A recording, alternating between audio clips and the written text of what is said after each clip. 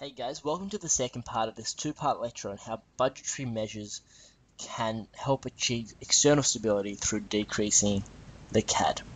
So what we're going to talk about in this lecture is how an increase in the savings ratio can 1. Slow aggregate demand, and 2. Decrease net interest repayments, all of which will contribute to a healthier current account deficit. So we know that the current account deficit is made up of a deficit in the net goods and services balance and a deficit primarily in our primary incomes. And as we know, the primary incomes relates to this interest repayments overseas on borrowings. So we're going to look at how an increase in budgetary measures can increase, an increase in savings ratio due to budgetary measures can decrease our deficit. Okay, so we know that budgetary policy can be split up into two stabilizers: automatic stabilizers and discretionary stabilizers. Automatic stabilizers being transfer payments and taxation. So as we can see, that transfer payments and taxation don't really affect our savings ratio. So it must be the discretionary measures implemented by the government in order to increase or encourage more savings. So we're going to look at a few of these discretionary measures to increase our savings ratio. Okay, so we have one which was recently implemented: tax advantages for superannuation savings. So super is a major form of savings in this nation, and as we know, superannuation is directly contributed by your employee to your superannuation fund, and you can take that out once you retire. So what the government implemented was that once you reach the age of 60, you can take super out for free. You can take your super out tax-free. So before that, you could take your super out whenever after you retire, but you have to pay a tax in order to take your super out. But now, to encourage people to keep their money in their superannuation savings, the government has implemented this policy change and said, okay, if you leave your super until you turn 60, you can take your super out for free. The second important change in discretionary measures is this superannuation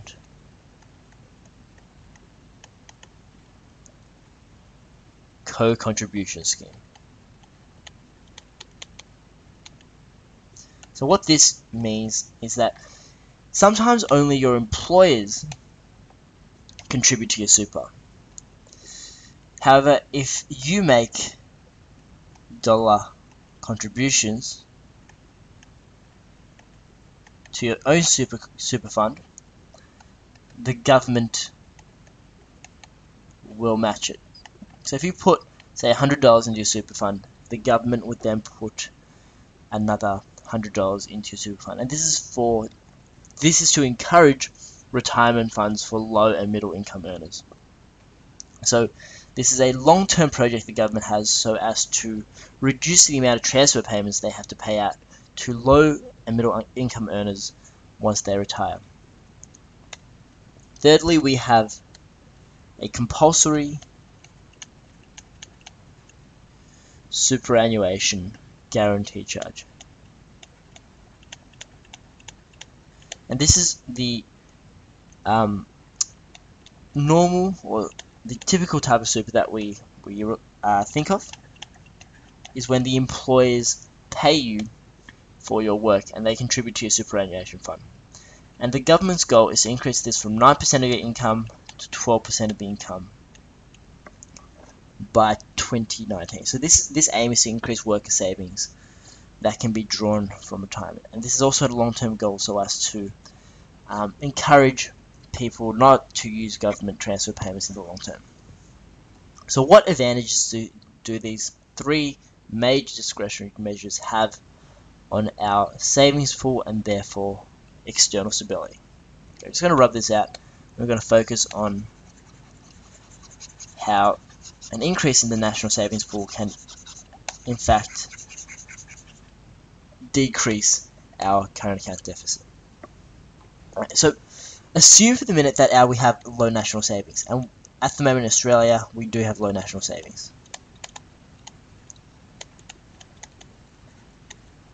Okay, so we're going to look at this part here first. So we're going to look at point 2 before we look at point 1. So low national savings. And so what happens when the economy goes into a downturn is that the government must borrow overseas to fund deficits. Okay, so we have 3 options. 1, the government borrows from the private sector. 2, the government borrows overseas, or a very expansionary measure is to ask the RBA to print more money. But the government won't do that, so they're going to borrow from overseas. And this, when they borrow from overseas, will cause increase in CAD. So this represents a capital inflow, so it will be recorded as a credit in our capital and financial accounts. However, interest repayments will be calculated as a debit in this net primary incomes account of our current account. So what happens is that this would in fact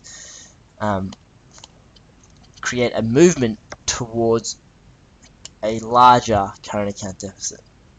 And again, when we accumulate these current account deficits, this will result in a larger net foreign debt. And this is all detrimental to the achievement of this goal of external stability. So when we do have large national savings or high levels of savings, we can see that the government has no need to borrow overseas. So we're just going to put across here.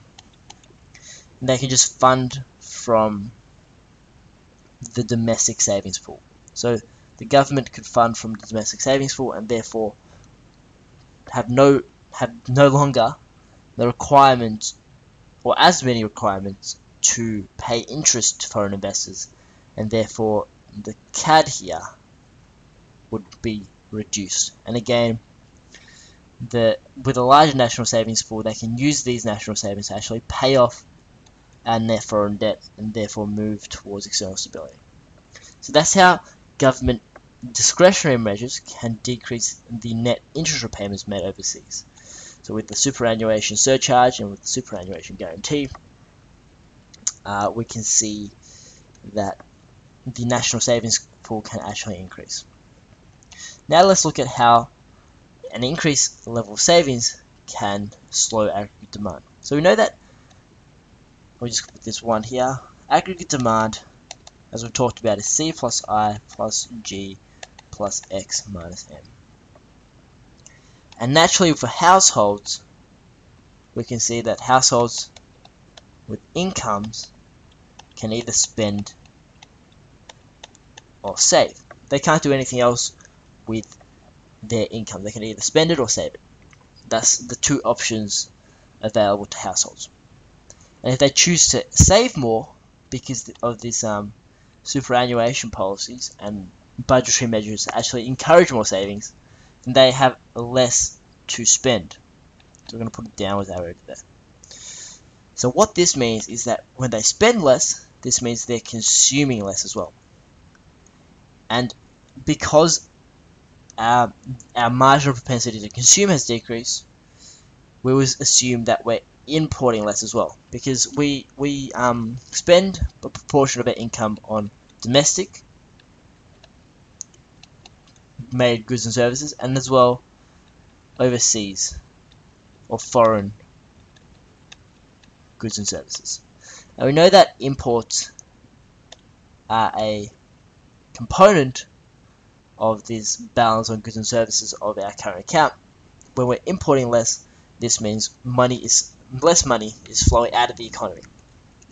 And similarly, by the same token, because we're spending less on domestic goods and services, we have more exportable surplus. So one of the major concerns about Australia is this very, very small export base. Because we have high labour costs, because we have very inefficient manufacturing sectors, the only thing we can export are our minerals and our raw materials.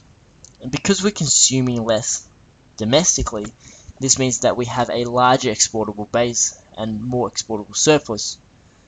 And so theoretically, this would mean that our exports here would increase.